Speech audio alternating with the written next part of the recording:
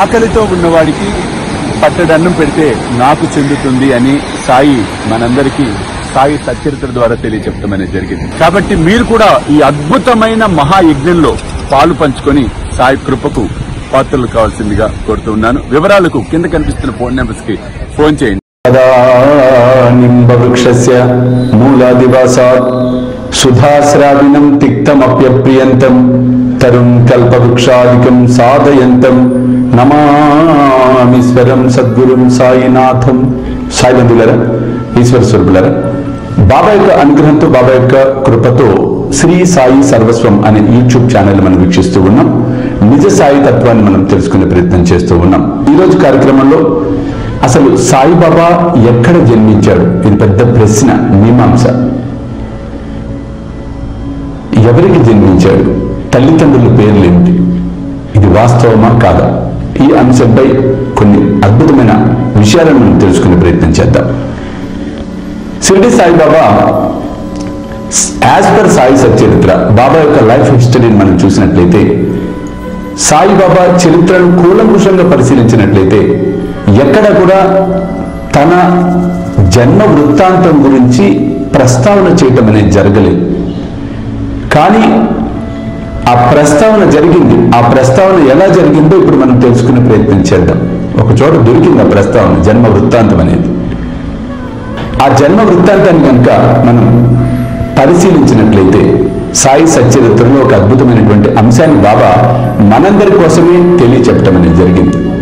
1838లో బాబా పుట్టినట్లుగా భావన చేస్తూ ఉన్నాం. ఎందుకంటే 16 సంవత్సరాల బాలుడుగా బాబా షిరిడీకి వచ్చాడు అనేది మనకు సాయి సచ్చరిత్రలో రాసి ఉంది ప్రప్రథమంగా.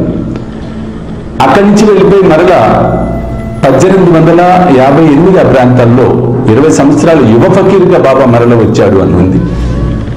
అక్కడ క్లియర్ కట్ గా మనకు తెలుస్తుంది ఏంటంటే 16 సంవత్సరాల బాలుడుగా సాయిబాబా వచ్చినప్పుడు అక్కడ జరిగిన అంశాలను కనుక మనం పునశ్చరణ చేసుకున్నట్లయితే ఆ బాలుడుగా వచ్చాడంతే. తలకు గుడ్డ కట్టుకుని లేడు, ఏమి లేడు.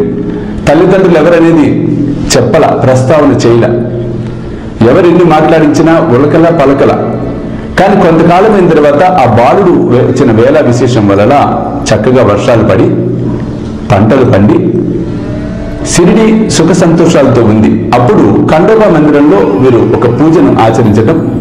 ఖండోబా ఒక భక్తుడు ఒంటి మీదకి వచ్చి ప్రశ్నలకు సమాధానాలు చెప్తున్న తరుణంలో ఒక వ్యక్తి అడుగుతాడు, ఆ బాలుడు ఎవరు, ఎక్కడి నుంచి వచ్చాడు అన్నప్పుడు ఆ ఖండోబా పూనిన వ్యక్తి తీసుకొని వెళ్ళి ఈ బాలుడు గురించి చెప్తానని చెప్పని ఒక వేప చెట్టును చూపించి తవ్వమంటాడు. ఆ వేప చెట్టు కింద తవ్వినప్పుడు 3 అడుగుల లోతుగా వెళ్ళిన తర్వాత ఒక భూగృహం కనిపిస్తుంది.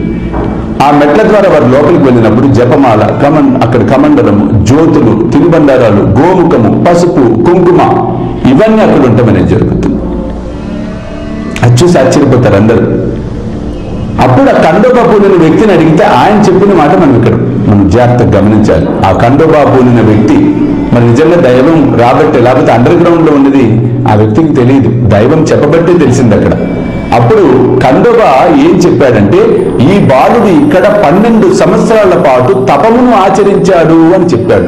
అండర్ గ్రౌండ్ లో తపస్సును ఆచరించడం అంటే హైలీ ఇంపాసిబుల్. 16 సంవత్సరాల బాలుడుగా వచ్చినప్పుడు 16లోంచి 12 కనుక మనం తీసివేసినట్లయితే 4 సంవత్సరాల బాలుడు, 4 సంవత్సరాల బాలుని ఏ కన్న తల్లి కూడా వదిలిపెట్టడం అనేది జరగదు.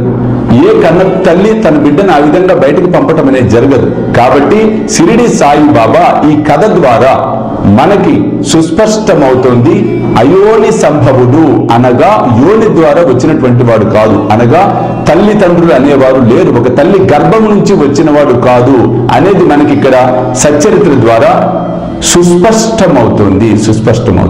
అందుకోసమే చెప్పటం, సాయిబాబా తల్లిదండ్రులు ఎవరు మనకి ఎక్కడా కూడా ప్రస్తావన లేదు.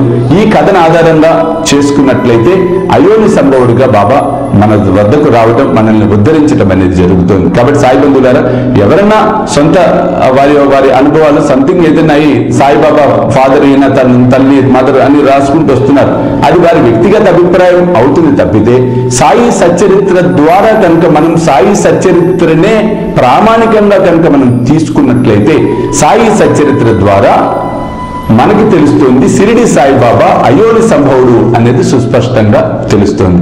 చూస్తూనే ఉండండి శ్రీ సాయి సర్వస్వం యూట్యూబ్ ఛానల్, అలాగే సాయి విశ్వచైతన్య స్వామీజీ ఫేస్బుక్ ఛానల్. సర్వేజన సుఖినో భవంతు. సర్వం శ్రీ సాయినాథార్పణమస్తు.